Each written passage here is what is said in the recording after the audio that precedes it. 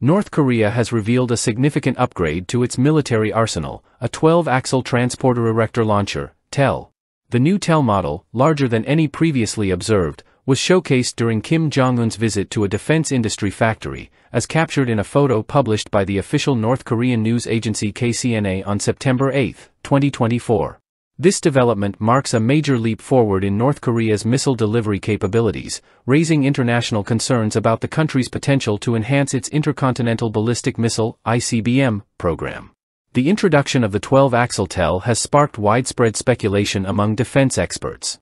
North Korea's previously largest launcher, the 11-axle TEL, was designed to carry the Hwasong-17, an ICBM that can reportedly reach targets far beyond the Korean peninsula.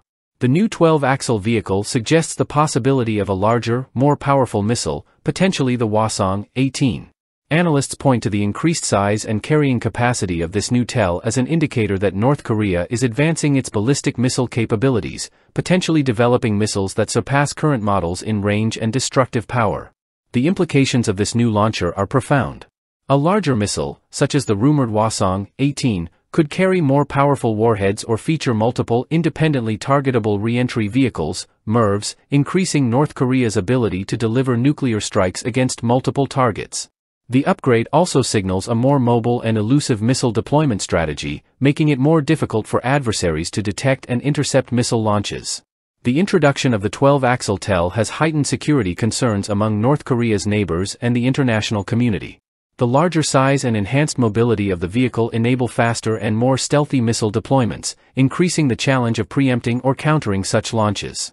According to an analysis by NK News, this launcher is the largest North Korea has ever produced, underscoring the regime's focus on modernizing its missile capabilities. In response to the unveiling, Pentagon spokesperson Major General Pat Ryder emphasized that North Korea often uses media to project its military power. He confirmed that the U.S. and its allies are closely monitoring these developments, although it remains uncertain whether this new vehicle will be fully integrated into North Korea's missile program or if it is primarily intended as a show of force. The new TEL is part of North Korea's broader strategy of military modernization under Kim Jong-un's leadership.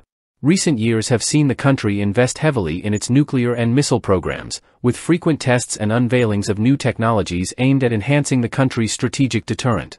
This latest development aligns with North Korea's continued focus on improving the scientific and technical aspects of its military equipment.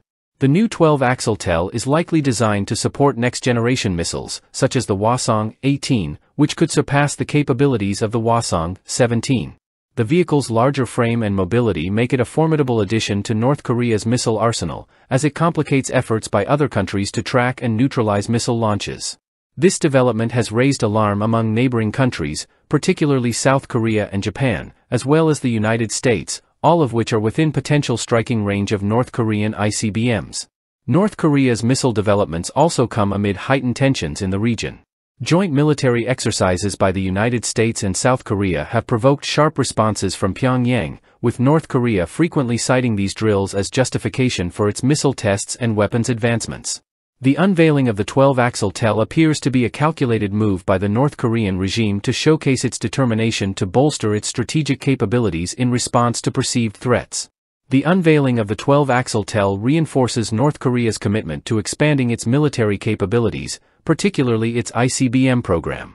While the full extent of the TEL's operational use remains to be seen, its introduction signals a major step in Pyongyang's efforts to modernize its arsenal. The vehicle's design emphasizes mobility and speed, two critical factors that would make North Korean missiles harder to detect and intercept, thereby strengthening the regime's deterrence capabilities. International observers will continue to monitor developments in North Korea's missile program closely, as the 12-axle TEL has the potential to significantly alter the strategic landscape in East Asia and beyond.